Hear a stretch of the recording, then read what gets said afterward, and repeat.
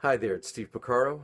I'd like to congratulate Michelle and everyone involved with the Bob Moog Foundation for over 11 years of work, supporting the memory of Bob, preserving and restoring what must be an insane amount of archival material that I know I'd love to get my hands on, and most importantly, creating the Dr. Bob Sound School program, teaching second graders about the science of sound. I absolutely love that they do this. My very first synth was a Minimoog, pre-CBS, clear pitch wheels, etched front panel. The wood was one solid piece. It looked beautiful and sounded even better. My brother Mike had loaned me the money for it when I first got my gig touring with Gary Wright on his Dreamweaver tour in 1975. I still have it, though it's not in its original form. While a forklift was removing our rigs from the stage one night when we were opening for Jethro Tull, my beloved Minimoog slid off the end of a scaffolding that we used for keyboard stands at the time and smashed onto the cement in front of me on the cement floor of whatever hockey rink it was we were playing in that night.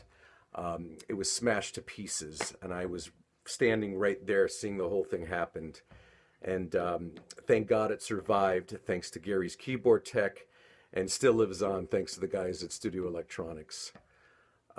A couple years before that, I started going to NAMM shows, and at some point introduced myself to Bob. Having grown up being warned about meeting your heroes, I was so relieved to find that Bob was never anything other than kind, approachable, and very encouraging, and absolutely had no problem making time for a kid like myself.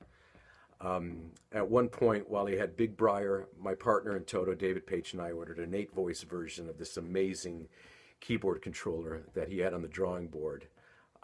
It really hit me then how much Bob cared about the musicians who used his instruments and enabling them to exploit the possibilities of voltage control in a musical way.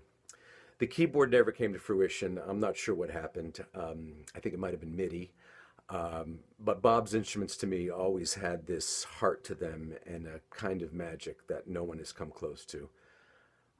I want to ask anyone who's seeing this to please support the foundation, especially Dr. Bob's Sound School. Your donations go directly to supporting their educational efforts and help them expand their program to more and more children. Thanks a lot.